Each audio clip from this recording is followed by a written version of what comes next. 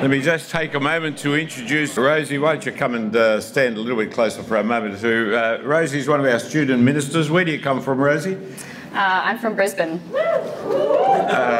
And why are you here? I'm currently in my first year at Moore College. So why'd you come to Moore College? I want to have good foundations for a lifetime of ministry. I want to be clear on what God says in His Word, and I want to know Him better, and to have the privilege of spending all my time doing that. I jumped at the opportunity of that. So that's what I'm doing and why I'm doing it. Good, good, good. And how's first year going? Yeah, it's going well. We're on the brink of exams, so I'm feeling all right. Yeah, next week will be worse. Yeah. Okay. Found me at a good time. Good. Rosie's going to sit there and read the Bible for us. She is the voice of God, so to speak. Because we're not having a Bible reading, we're having a whole battery of Bible readings on the way through. Because they're fairly quick and short, I'll get her to be reading them and we'll be putting them up on the screen. Although towards the end you will need to open up your Bibles as we look at one passage towards the end. But more of that in a moment. Let's pray. Heavenly Father, we do pray, be with us now. Help us to think and concentrate clearly. There be clarity of speech. Give us all clarity of mind, Father, that we might know and understand you and your ways. In Jesus' name. Amen. Amen. God save King Charles. Long live King Charles. God save the King. May he live forever. So the crowd called out in the cathedral a couple of weeks ago. Long live the King. Just as 3,000 years ago, as Zadok, the priest, anointed Solomon, all the people cried out, long live King Solomon. Earlier in the day, the people had cried out, long live King Adonijah. What does it mean when you start saying, long live the King? Is it any more than a kind of a goodwill wish? You know, may you have a happy life, may you have a long life. If so, why is it that we keep on saying it to kings and queens in particular? Well, we say it to the king. When we do, what we actually mean is, we want you to continue to reign over us. We want to trust you with all power and authority as king forever. We want you to keep being king, keep ruling. We want your government. In that sense, it's the opposite of democracy. Democracy, when we put anybody in power, says, we want your power to be as limited as possible until the next election when we aim to take it from you. That's if you haven't been stabbed in the back by your party beforehand.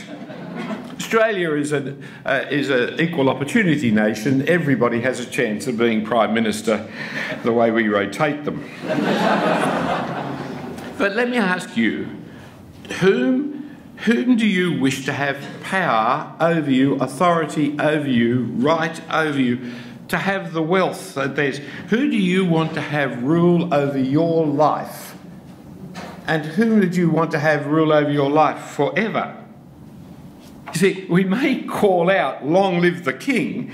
That's a custom, a royal ritual, but it's one that I don't think anybody really believes in. It's not simply a meaningless royal ritual. It comes from that very dangerous moment of time, the transfer of power that occurs when the king dies and when a new king arrives. That transfer of power moment is one of the most significant and dangerous moments in the life of any nation. When one government falls and another is placed in its place, that's the danger moment. So when King David died, there was the power grab by Adonijah. And if David hadn't made it clear that Solomon was to reign, then there was every chance that a civil war would have broken out in Israel. And civil wars, revolutions, frequently break out at the moment of the change of government. With the death of a king, with the assassination of a president. That's when danger is at its greatest. Civil wars, of course, devastate a nation. They're the worst of all wars. And revolutions rarely ever improve things.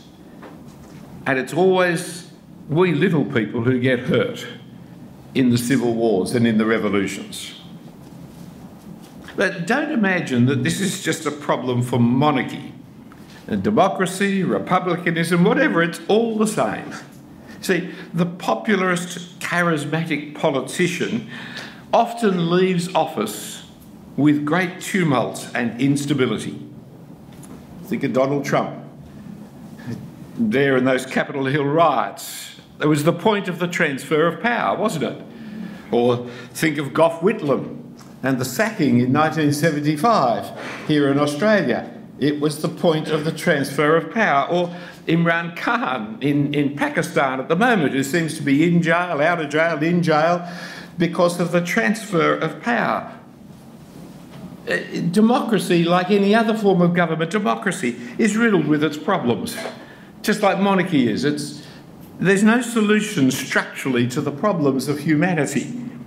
Democracy has the tyranny of the majority, has the corruption of wealth and media. There's the very famous quote, which I'm sure we love, from Winston Churchill. Many forms of government have been tried and will be tried in this world of sin and woe. No one pretends that democracy is perfect or all wise. Indeed, it's been said that democracy is the worst form of government, except for all those other forms that have been tried from time to time. Interesting quote there in the sense of, notice the Christian way of at least speaking, if not thinking. He speaks as Peter has spoken for us in this last session here, about this world of sin and woe. Because that's the context in which we run government. It's not utopia, it's sin and woe. By the way, monarchy and democracy are put against each other, but really they combine as well. They're not absolutely opposites. British democracy somehow includes monarchy, and British monarchy somehow includes democracy. The Houses of Parliament are the very home of democracy, and yet there is the king we've seen in the coronation. So how does it all fit together? I'm not talking today, and I'm very sorry to disappoint anybody, but I'm not talking about monarchy versus republicanism and that whole debate of where Australia should be. What I'm talking about is the King's birthday. We're talking about the government form called monarchy. That's the one that was seen a couple of weeks ago in King Charles's coronation. So let's go back and try to gain some understanding of what is this monarchy. And the cry, "Long live the King," what does it mean really for us? See, the word monarchy refers to the rule of a king or a queen. It's derived from the Greek word, or Greek words, which means the rule of one person in charge. That's what monarchy is about. The monarch, the one, the mono, one, archie rule, the one ruler. And so we start with the absolute monarchy, which is about as old as recorded history.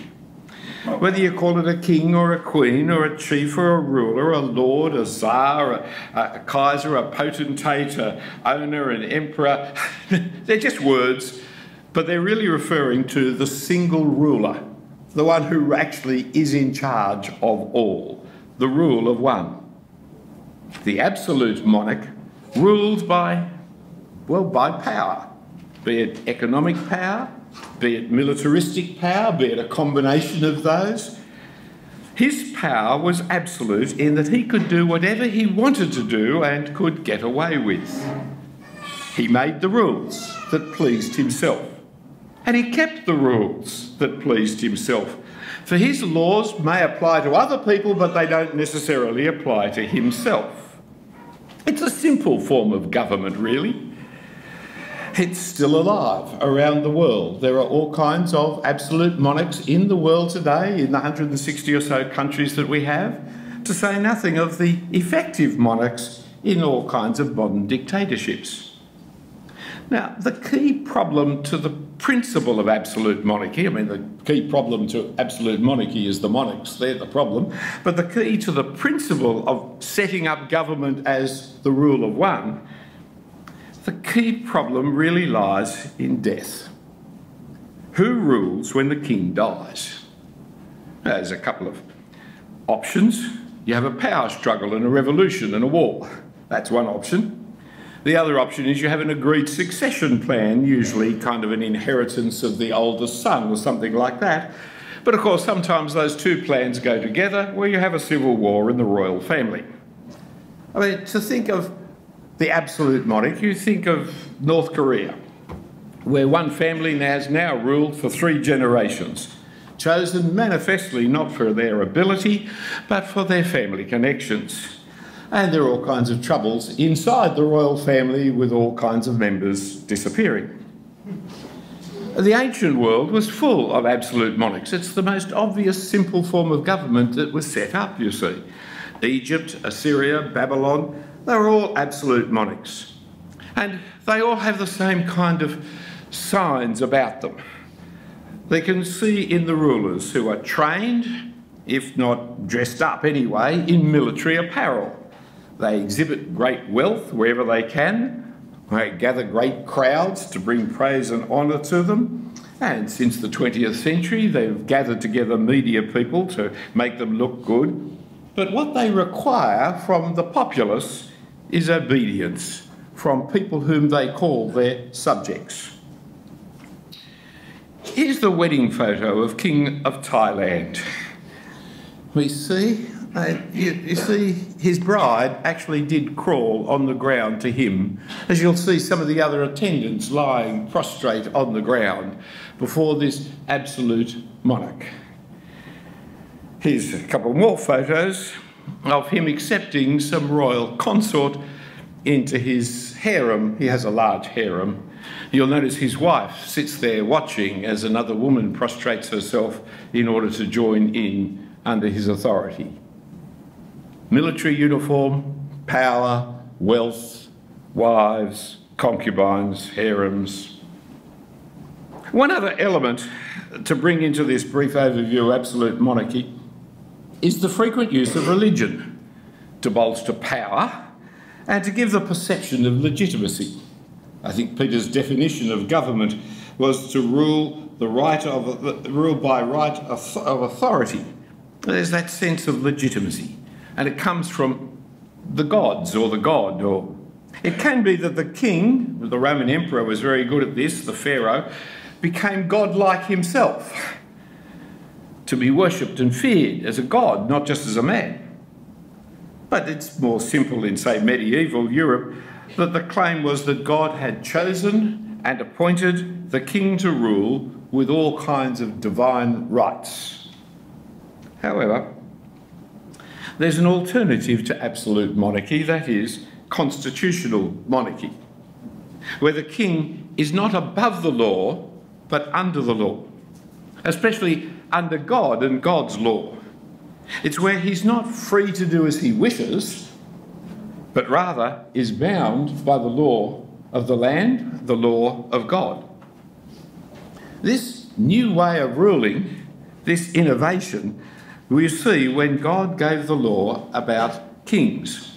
In Deuteronomy chapter 17, and Rosie's going to read to us from verse 14. When you come to the land that the Lord your God is giving you, and you possess it and dwell in it, and then say, I will set a king over me, like all the nations that are around me. You may indeed set a king over you, whom the Lord your God will choose.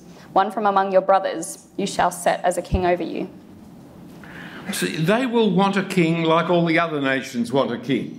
We can't beat the Philistines unless we have a king. And so they'll set a king over themselves. But God warns this king is not to be a king like the other nations. This king will be the king of God's choice, not theirs. And there are things he mustn't do, and there are things he must do. And so we read further in Deuteronomy the law that sets out what the king mustn't do, what the king must do. Rosie, start off with the ones he mustn't do. You may not put a foreigner over you, who is not your brother. Only he must not acquire many horses for himself, or cause the people to return to Egypt in order to acquire many horses. Since the Lord has said to you, you shall never return that way again. And he shall not acquire many wives for himself, lest his heart turn away, nor shall he acquire for himself excessive silver and gold. Not a foreigner, not many horses, not many wives, not much excessive silver and gold. These are the things that rulers are always acquiring, and you'll notice throughout it, it's for himself, for himself, for himself. That's what he's doing. Horses, wives, wealth for himself. But also notice the positive instructions of what he is to do, because this is even more extraordinary than that kind of condemnation of absolute rulers. The couple of positive things also, Rosie. And when he sits on the throne of his kingdom, he shall write for himself in a book a copy of this law, approved by the Levitical priests. And it shall be with him, and he shall read it in all the days of his life, that he may learn to fear the Lord his God by keeping all the words of this law and these statutes and doing them, that his heart may not be lifted up above his brothers, and that he may not turn aside from the commandment, either to the right hand or to the left, so that he may continue long in his kingdom, he and his children in Israel.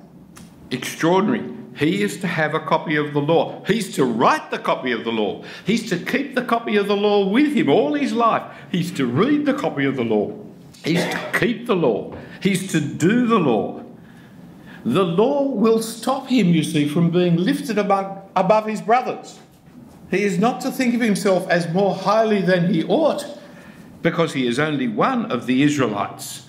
And he's not to turn away from God's law. So he's to be under the law at every level. The law is the administration. Jesus was born of a woman. Jesus was born under the law. Being under the law is an extraordinary place for the man who was God. But yet the king was to be under the law, always to have it. This is the king being placed under the law. It's a radically different way to be a king. And it marked Israel out as different to all the other nations of the world. Back in Deuteronomy chapter 4, there's a very important passage. It indicates that when Israel kept the law, when Israel was obedient to the law, then all the nations of the world would gain blessing and benefit because of it. Read for us, please, verse 6 following. That will be your wisdom and your understanding in the sights of the people, who, when they hear all these statutes, will say, surely this great nation is a wise and understanding people. For what great nation is there that has a God so near to it as the Lord our God is to us, whenever we call upon him? And what great nation is there that has statutes and rules so righteous as all this law that I set before you today? When the people obey the law of God, the nations will be able to say, truly, that is a nation that has the right laws. The nations will be educated in righteousness by Israel keeping the law. However, to understand this biblical innovation of constitutional monarchy, of the king under the law, we need to return back to see the Bible's view of king. For the Bible starts with God as king. Not only as king, but as the absolute monarch of the universe. For there's only one God, there's only one ruler of all. He created all things, he owns all things, he determines what is good and evil, he gives life and he takes life, and he can do whatever he likes. Rosie, look at that verse for us from Revelation. Worthy are you, our Lord and God, to receive glory and honour and power, for you created all things, and by your will they existed and were created. Because he is the creator of all, he's the owner of all, and therefore he deserves all glory, all honour, all power. Both Old and New Testaments testify to God as the one ruler. Melchizedek and Abram both called him God Most High, possessor of heaven and earth, while Jesus and the Apostle Paul both called him Lord of heaven and earth. Well, listen to God's own declaration in Isaiah. Thus says the Lord, the King of Israel and his Redeemer, the Lord of hosts. I am the first and I am the last. Besides me, there is no God.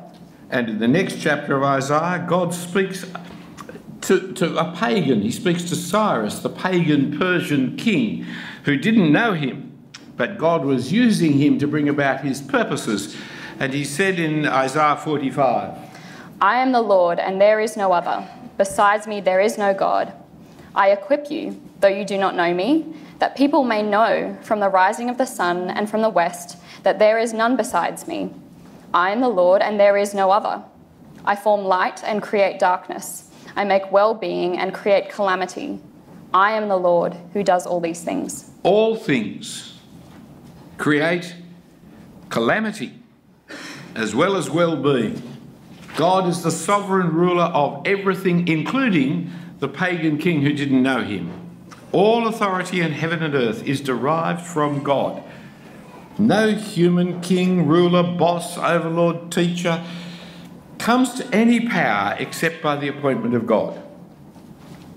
However, there are always these two problems with human kings. The first is what we call sin.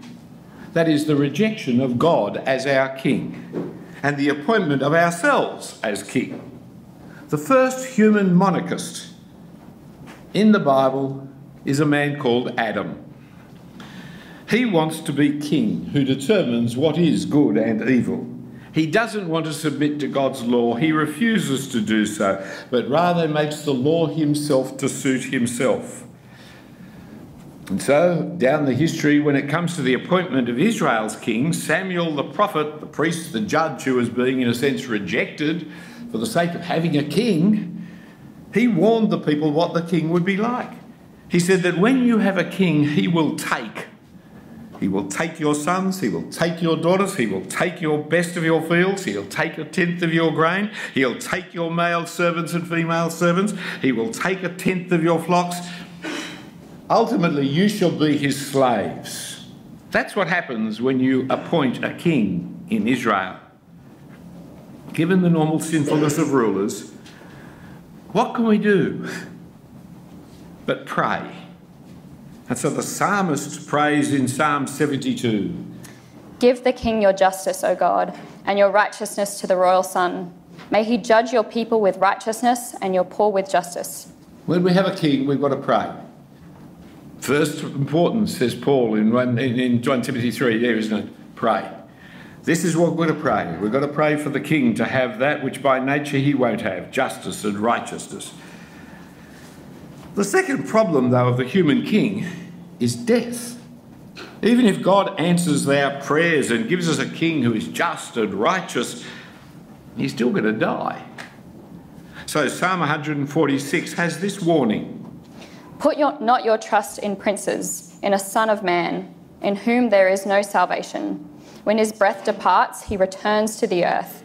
On that very day, his plans perish. How sad it is for those who have put their confidence in the president, the king, the prime minister. They all die on us. Even the one that you thought really was going to bring in utopia. You were always wrong, and his death proves it to you. The psalmist encourages us not to trust kings, but to trust the Lord God who made heaven and earth, who keeps faith and judges justly, and who is able to keep all our needs because he will never die. The Lord will give us protection that our earthly kings always fail us in. The Lord doesn't die as the princes of this world do. And so that Psalm 146 concludes, the Lord will reign forever. Your God, O Zion, to all generations. Praise the Lord. The temptation to trust our politicians, our rulers, our kings, our monarchs, etc., which so drives the angst of our modern media, written by journalists who are themselves frustrated politicians, puts the hope and aspiration in government in a place that is totally unbecoming, because we are people of sin and mortality. We will never get the government we deserve, let alone the one we want.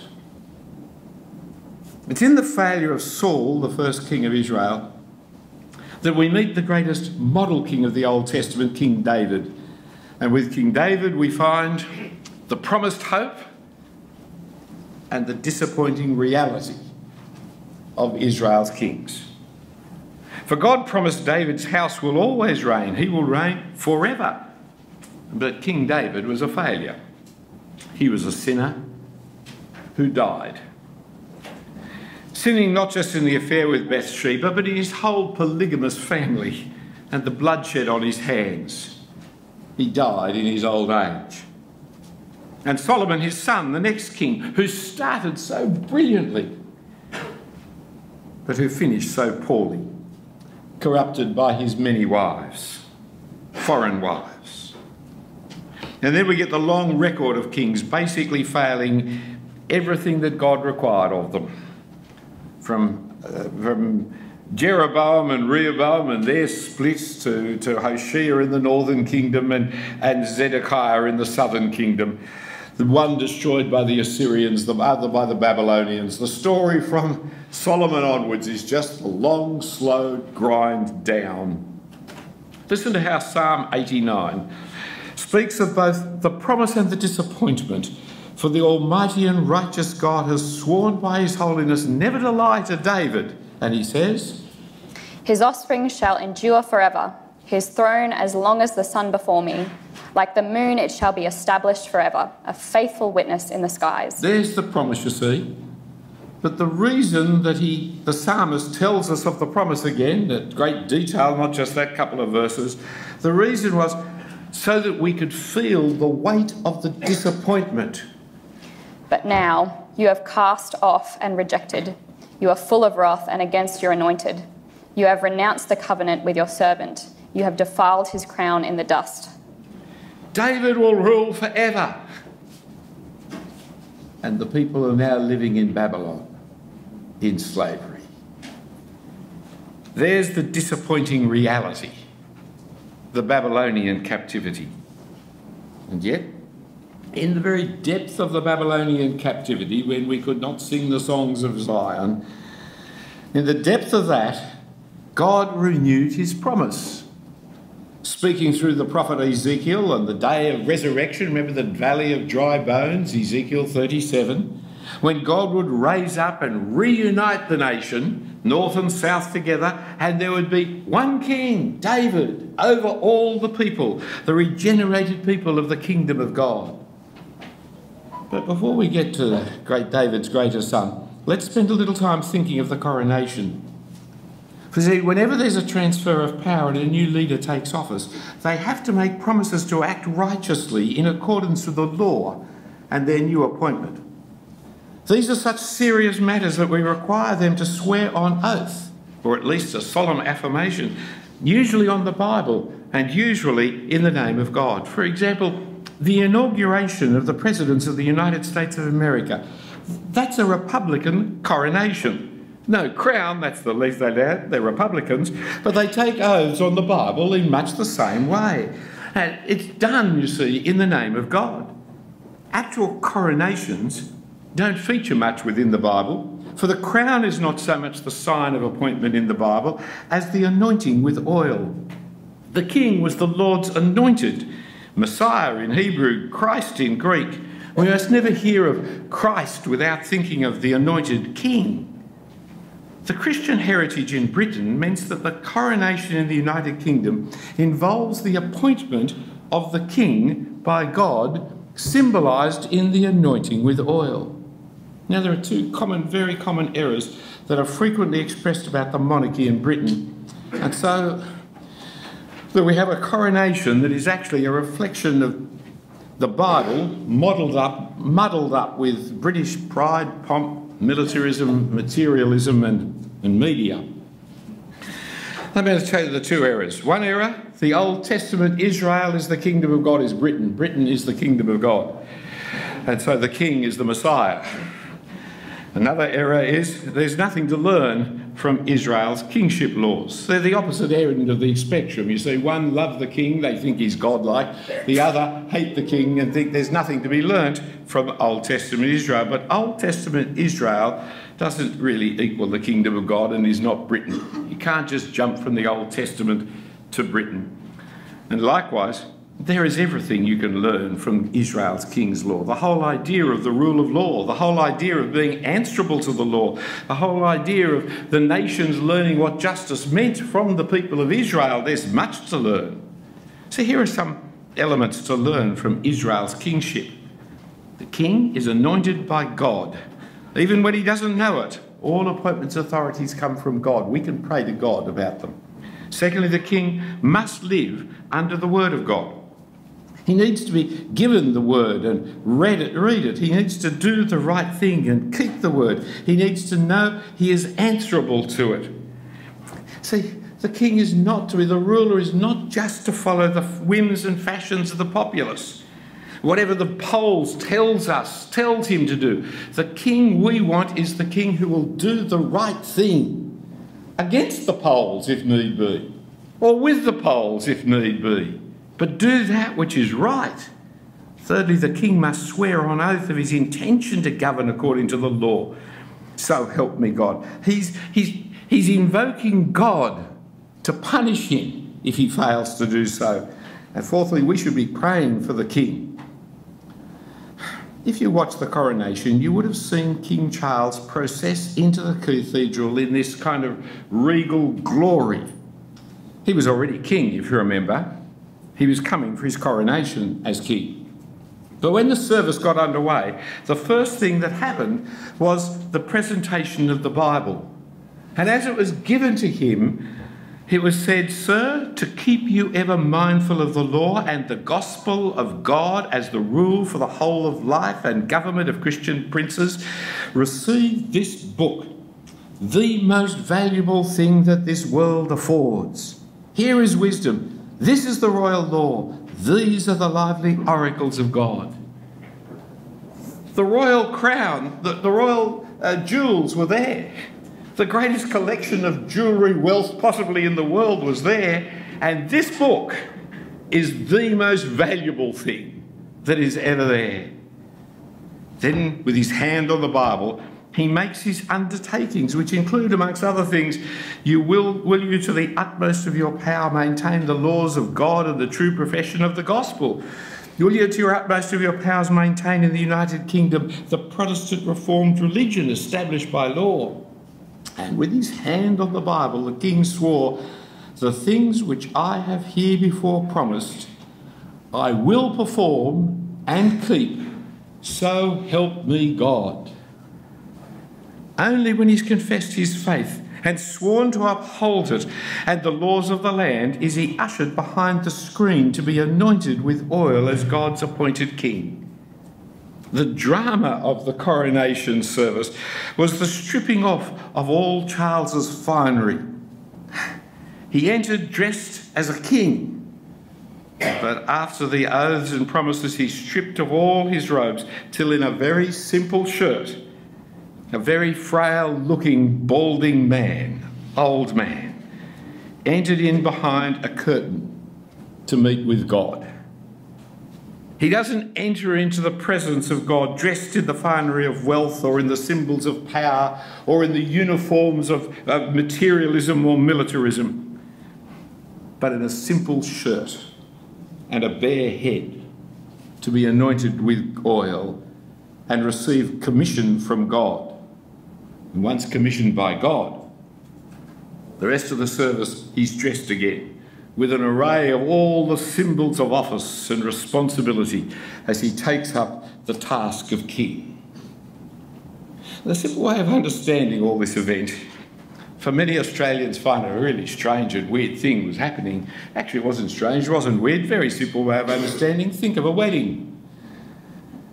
So there we get dressed up in our finery and go to some amazing settings or buildings, and with all our friends and family in their finery sitting in the appropriate place, we all stand as the bride processes in to particular music. And then words are spoken, promises are made, oaths are taken in the name of God, and rings are given. It's the same kind of covenant ceremony. More than a contract, because it's making solemn promises, swearing oaths in the name of God to keep at all costs. And for Christians, we know that God is at work, for we declare, God has joined together, let no man asunder. When I made my promises back in 1969, I plight thee my troth, I said to Helen. I don't know whether you did plight your troth, did you? But I plighted my troth. I'd ask people who plighted their troth to put their hands up, but we old folk can't manage that these days. To plight is to promise at the risk of losing things. The troth is the truth, that is faithfulness, trustworthiness. That means to plight my troth, I pledge you my truthfulness. I will be true. At risk of all, I will be true. She gave me her troth, for she too was promising to be true. Well, now the modern service, as you see, this is my solemn vow and promise. It's not wrong and it's simple and you can understand it. You don't need to have it explained to you. But it's pretty puerile in comparison to what I promised. I promised my truth. The wedding service, you see, with its oaths and promises, sets the scene for the rest of your life. Our unconditional oaths to God, promising each other a secure relationship within the bounds of till death us do part, and a common understanding of what marriage is, all spelled out for us. That's what a coronation is. Same thing, only it's with a king rather than with a husband and wife. It sets the scene for the rest of the king's reign, his unconditional oaths to God, promising his service to the nation. And so we then turn in prayer for the bride and groom. We turn in prayer for the king. And we respond to the whole appointment with applause and joyful singing and dancing, and the people all cried out, "Long live the king, long live the king," to a man who was already in his mid-70s. He's certainly not the king promised in the Old Testament. He's not the king who lives forever, for we know that's Jesus. David, he died and was buried with his father. Solomon, he died and was buried with his fathers. But Jesus, he died and God raised him up again to sit exalted at his right hand in all power and authority, to reign forever as King of Kings and Lord of Lords. See, throughout the coronation service and in the sermon of the coronation, there was reference made to Mark 10:45. Even the Son of Man came not to be served, but to serve. This is a very, very Christian understanding of kingship, promising to serve his people rather than be served by them. It's a wonderful concept, derived directly from our Lord himself, who humbled himself. Although he was in the form of God, he didn't count equality with God a thing to be grasped. He took the form of a slave, humbled himself by becoming obedient to the point of death, even death on the cross. Sadly, the death on the cross was consistently omitted in the service and sermon. For the full verse reads, "For even the Son of Man came not to be served, but to serve, and to give his life as a ransom for many." But the full verse was not read. King Charles didn't promise to give his life for us, which is the basic promise of any Christian person in the cause of the gospel. It's the basic promise of any Christian husband, of any minister of the gospel, of any Christian person. I mean, it's wonderful that Charles will serve the people of the nation.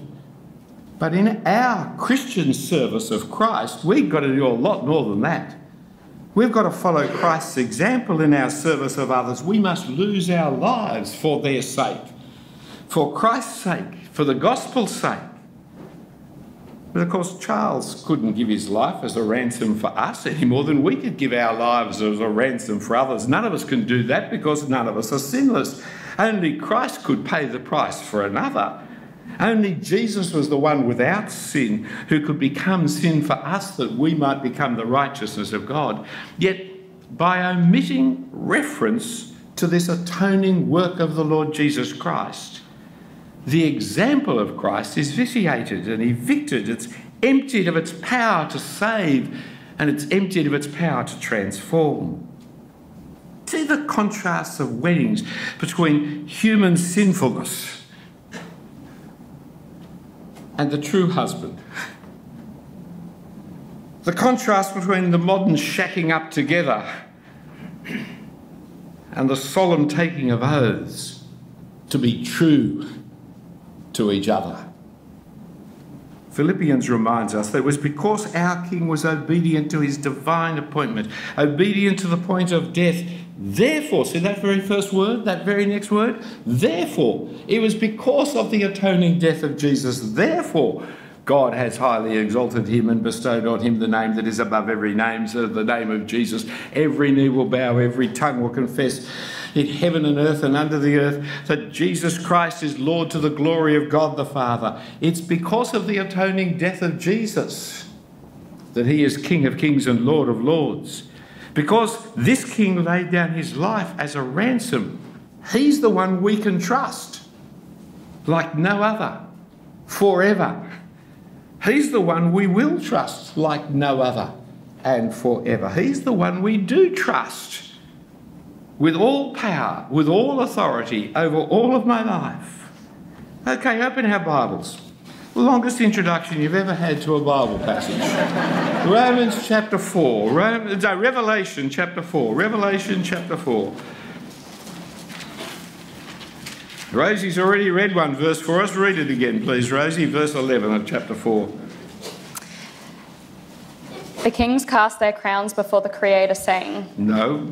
That's not it? Oh, yes, that'll do. Yes, go on. Worthy are you, our Lord and God, to receive glory and honour and power, for you created all things, and by your will they existed and were created. See, God is the absolute monarch. There's chapter 4, verse 11, who's created all things. But now in chapter 5, the Lion of the tribe of Judah, the Christ, the root of David, appears. He comes as a slaughtered lamb, standing in resurrection. And then they break into a new song. Look down there, verse 9. Worthy you to take the scroll and to open its seals, it says. And you have taken the seals. Sorry? Yes. For you were slain, and by your blood you ransomed people from God.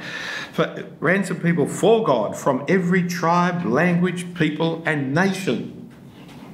And you have made them a kingdom and priests to our God, and they shall reign on earth. And then verse 12, you see, all heaven breaks forth in verse 12. Worthy is the Lamb who was slain to receive power and wealth and wisdom and might and honour and glory and blessing. See, the Lamb deserves that. You can trust the Lamb with that. You can't trust the King. You can't trust the Prime Minister. There's no point changing him, trusting a president. There's no point trusting any human being to have such authority over you. But the one who died for you, who has been raised by God to sit at the right hand, the one who became sin so that you might become the righteousness of God, the one who is obedient to the point of death, even death on the cross, and all heaven, verse 13, every creature in heaven, on earth, and under the earth, and in the sea, and all that, what are they going to say? To him who sits on the throne and to the Lamb be blessing and honour and glory and might forever and ever. This is the King we can trust. This is the King we can want. This is the King who does live forever, and we want him to live forever. This is the King who we want to have as our King forever and ever. Worthy is the Lamb. Worthy are you of all power, all authority, for all time. This is the King that's worth singing loud and clear. Long live the King. He will, but we want him to, because he's our King who laid down his life for us. Long live that King.